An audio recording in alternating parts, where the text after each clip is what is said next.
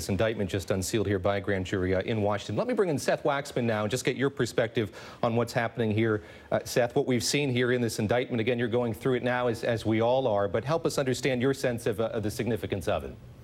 Yeah, sure. So for me, what's significant is that Bob Mueller's investigation has focused on two separate elements. One is the obstruction post-election and what happened prior to the election, this conspiracy between the Russians and the Trump campaign to influence that election. And I know over the past several weeks and months, the obstruction side of this has gotten a lot of attention. But what this brings us back to is what I think is at the core of Mr. Mueller's investigation, which is the criminal conspiracy between the Russians and the Trump campaign to influence that election. In other words, to have an obstruction case with no underlying crime, frankly, is not much of a criminal case from a prosecutor's perspective. But now what we see with this extensive Russian indictment, a focus yet again on the pre-election conduct. And of course, as one of your commentators just said, one of the outstanding questions is this linked in any way to Trump and his team? You know, what we have are, it appears from the indictment, Russians kind of taking it upon themselves to do things to influence the election.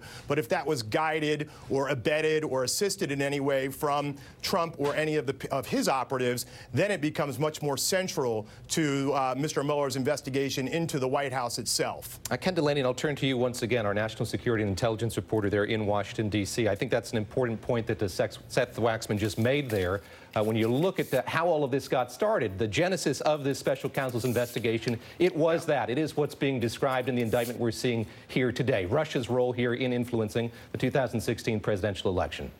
That's right, and that has always been one of the mandates. It's not the one we focus on as much because obviously the question of whether members of the Trump campaign colluded with Russia is a hugely important question, but it's always been part of Robert Mueller's mandate to figure out how the Russians did it.